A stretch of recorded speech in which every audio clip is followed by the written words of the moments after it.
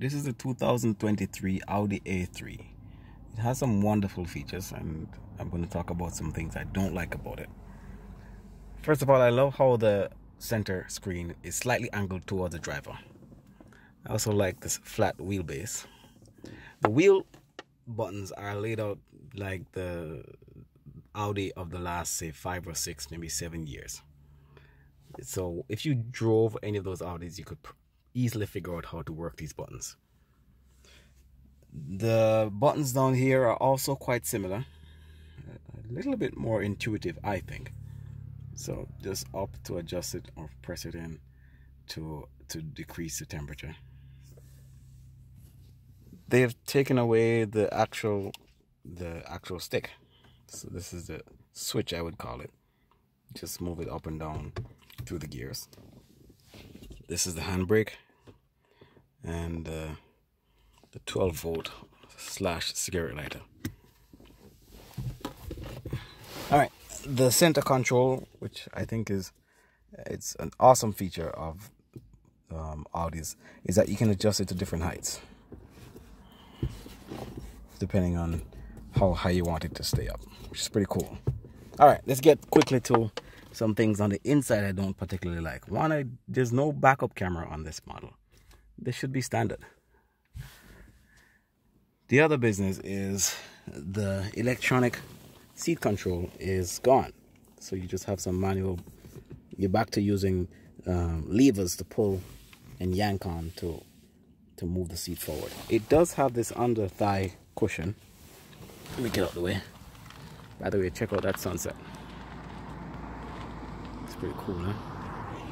It does have this under thigh cushion, so you can adjust it, put it out some more, or push it back in.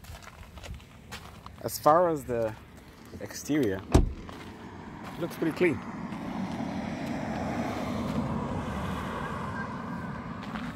It looks really clean. Yeah, and this is the S-Line version. Looks pretty clean. The thing that's missing from sedans, most sedans these days, is that rear wiper. Because this is a hatchback, I think that's what you call it. The rear wiper is on this. I think that's a good feature to have. Aside from that, I think it's a wonderful car. I mean, it's an Audi, so it's going to be built well, and mostly well thought out. Just the absence of the rear view camera is what bugs me a little bit. But I still think it's a great car, and it drives really comfortably.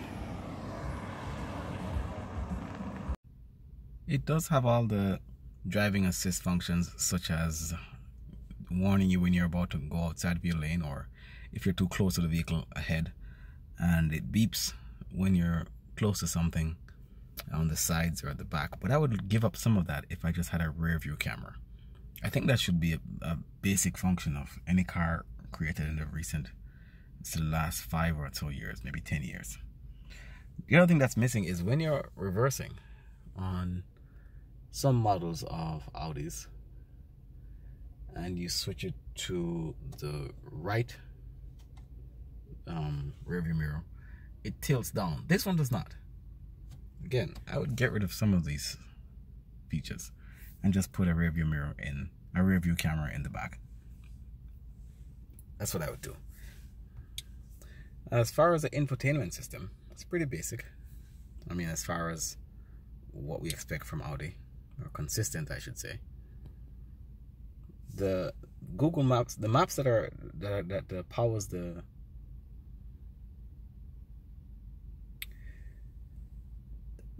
maps that comes with the car is not very good though. I put a destination in, it was telling me I was going to get there in about, I don't know, 21 hours. When I used Google Maps, it gave me the right destination, and even though it was the exact same address, and it gave me the right ETA of about 21 minutes. Would have been frustrating if I've driven for 30 minutes and only to find out I had a few more hours to go. Would have been terrible, terrible, terrible. The other thing in here that's interesting is that you adjust the volume by making circles anti-clockwise or clockwise on here, so there's no hard button anymore to adjust the volume. Don't know how I feel about that yet. Hasn't failed though, so I guess it's a good thing. And oh, this is the other thing I don't particularly like. The only way to connect your phone, it's gonna be hard to see it now. The only way to connect your phone is if you have a USB Type-C. Can't see it right now, but maybe I can turn the flash on. There you go. USB Type-C, which is good, but what if you don't have one at hand? Almost everybody who has a phone would have a USB Type-A to USB-C, but this one does not have a way to connect your phone via USB Type-A, only USB-C. It does have wireless charging, which is fantastic. And if you look in the compartment, there's nothing up front, at least. So that's a bummer. The climate control vents feel very premium though. You can hear that click. And it feels like it's made of metal. Not quite sure if it is, but it does feel that way. It feels heavy, like it's well made.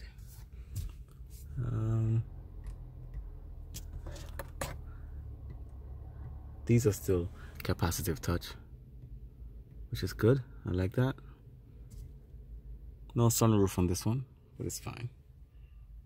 And I think that's the only thing that stands out.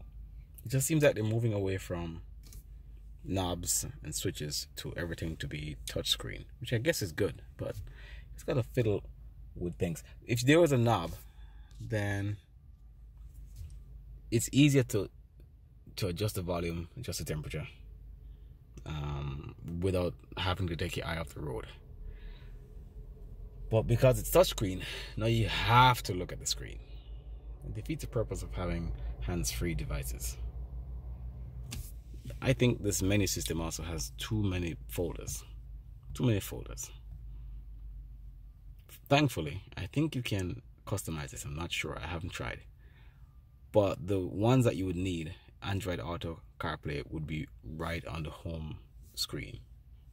Let me press the home key. It's going to be right there. If you want to do media, it's a little bit more complicated. By complicated, I mean it takes more steps than it should. They've moved the hazard light. In cars of earlier models, they would be up here, which I think is better, and now it's down here. Thankfully, it's hard to confuse these because it has this big red light on here, so you could tell that's the one you should press. So you could pretty much find that without taking your eye off the road.